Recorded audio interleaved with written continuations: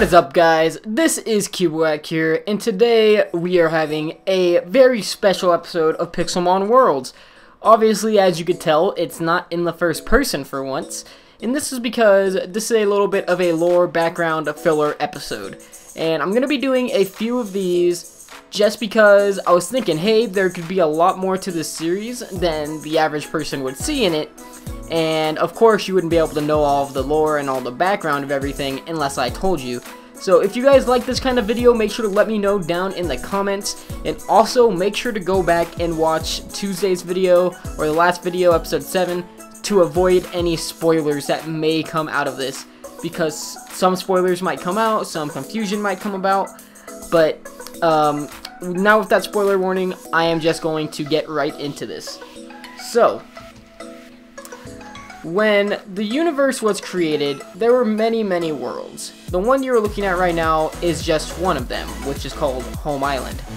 And with these many, many worlds were many, many people. But all these worlds were very small, considering there was hundreds on thousands of them. So there was not much strength supporting them because they were all very small, and the communities, of course, were small too. And eventually, these worlds began to die out, and pretty much everybody from these worlds were dispersed, and they ended up in 3 different worlds that became the big worlds. And these worlds will be explained later in the series, but for now all you have to know is that they ended up in 3 big worlds. So through the process, keep in mind this was very, very long ago, but through this process of worlds disappearing and these 3 big new worlds being created, there was, of course, nobody knew each other because they were all sent from one world. They were all split up from their previous families and friends and sent to meet new people in new lands. I mean, of course, some people probably knew each other at the beginning, but very soon there was a lot of people, and there was bigger cities than the small civilizations that had been built before, and it was just crazy and chaotic. But eventually they got the hang of it, and these 3 new worlds were established, and they created cities and paths, and they pretty much just became like the planet Earth that you know from real life is what these worlds became. Their own Earths, their own planets, almost, as to speak, except they were in completely different realms, but all connected in the same universe. So, at the beginning, all the worlds were connected, considering people needed to have a way to go from one world to another. They were unaware that they were transferring, but they were, so the worlds were somehow connected. But down the line, these worlds became sealed off from each other again, but the link was still there. It wasn't like the link had just disappeared completely and they were stuck in their world forever. It's just nobody knew the secret to opening the link to get to other worlds. So eventually down the line, through the generations, hundreds of years and thousands of years later, the history of the beginning of the worlds kind of got lost, and the very, very ancient ancestors are now forgotten.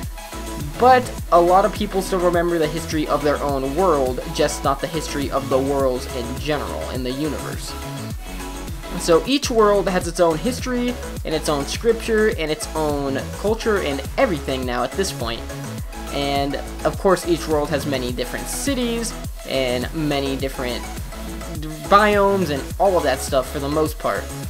But of course the history is lost now, so nobody knows about the link except very, very few people, and those people will also be explained much, much later. But that is all I could say for now without spoiling too much. If you guys have any questions, if you feel like I missed anything, feel free to ask in the comments, and if I can answer without spoiling anything, I will. You could go ahead and give your guesses as to what these 3 worlds were, what the worlds were beforehand, and all of that stuff. But I just wanted to make this quick video to try this out. The later videos of this, the special edition episodes, will have more to look at than just the same old stuff. It'll be a lot more creative, jumping back and forth, and it will be a lot cooler. This one, I'm kind of rushed on time for this one. So yeah, but If you did not see episode 7 again and you decided to watch this video anyways, because there was not too many spoilers, except for the fact that there are more worlds. Well, then make sure to go and check that out. And if you didn't already know that, also let me know in the comments, because I know a few people have already told me. If you have already figured out the concept of more than one world in this series, then make sure to leave that in the comments too, because some people already did, and they told me after seeing the newest episode, like, oh, I figured this out. But yeah, now you guys know.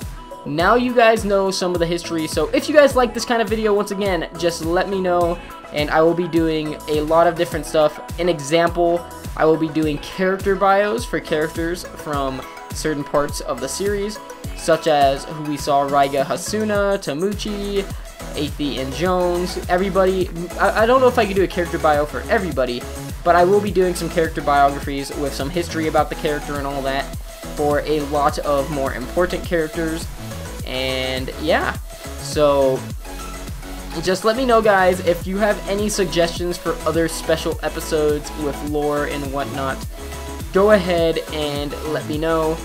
But I actually really enjoyed making this episode, just because as I'm making this series, I'm sorry I'm going like way longer than I expected to, just talking about random stuff. But as I'm making this series and I am creating all of this and writing the storyline pretty much, I actually think in my head the whole time while I'm making up every episode's saga and their story arc, I'm always thinking about lore as well. Because as an anime fan, even though I'm a new anime fan, anime always has lore and they have filler episodes for it. And I figured that that would be a cool thing to implement into my own series as well, to get you guys more connected and to kind of make the series even more enjoyable in a way, because it actually has beef to it. It actually has substance. It's not just, oh, this is happening and you will never know why, you just have to go with the flow. I actually like having a background. But if you guys enjoyed this video, please make sure to leave a like to show your support. And as always, my name is CubowaK. I am signing out, and I will see you guys next time. Peace!